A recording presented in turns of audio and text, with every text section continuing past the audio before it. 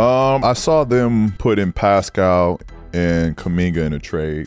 And I thought about it and I was like, that's a win for both sides. It's been well reported that the Raptors are shopping former All-Star and NBA champion Pascal Siakam.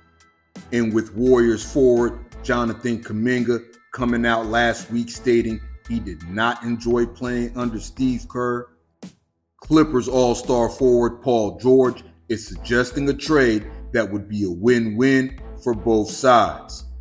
Could this trade be a match made in heaven for both teams and both players? What up, family? Welcome back to the channel. You already know it's your boy Moose, and we finna talk some hoops. If you're new to my channel, hit that subscribe button, hit that notification bell, and hit the like button. You already know. There's a lot of things in this world that cost, but hitting the like button ain't one of them. The Golden State Warriors are down bad right now, and they could use all the help they can get. Steph Curry's been left alone to carry the load all by himself. Klay Thompson's legs are cooked. Chris Paul just had hand surgery and ain't no telling when he'll return. And Draymond Green is just now returning from suspension. A Pascal Siakam trade can really save this season for the Warriors. Siakam brings a dynamic that the Warriors just don't have right now. He can dribble, pass, and shoot, create for himself, facilitate, and knock down the three ball.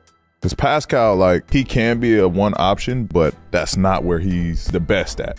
Right. I think him being the second, third option is where he can really shine. And Paul George is absolutely right.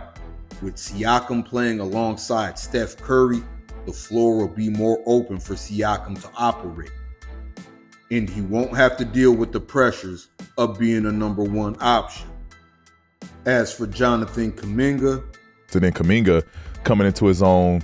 Toronto's kind of in this rebuild, but ready to get better and win now mode right now. They just traded for RJ quickly. Those are young guards. They have Scotty Barnes there now. And then you add another young guy like Kuminga. That could be a fun team. Could that be the direction that the Raptors go? I think so. I see Jonathan Kuminga fitting in with this Raptors team quite seamlessly.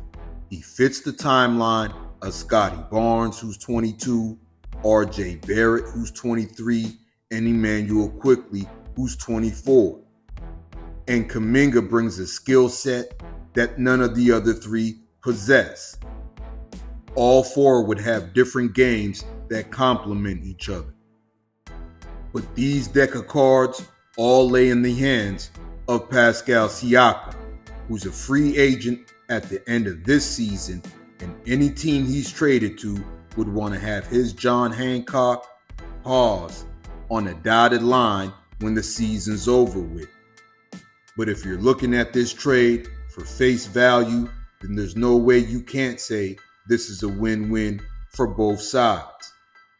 With the rumors heating up and the Raptors in a position to try to get back anything they can for Pascal before he walks out that door for free, this could very well be a trade we see in the next few weeks. But I'm going to put the ball in y'all's court. Jump in the comments and let me know. Is a Pascal Siakam for Jonathan Kuminga trade a win-win for both sides? Jump in the comments and let me know. Once again, you already know it's your boy Moose Talks Hoops. Like I always say, if you're new to my channel, hit that subscribe button, hit that notification bell, and hit the like button. You already know. It's a lot of things in this world that cost, but hitting the like button ain't one of them.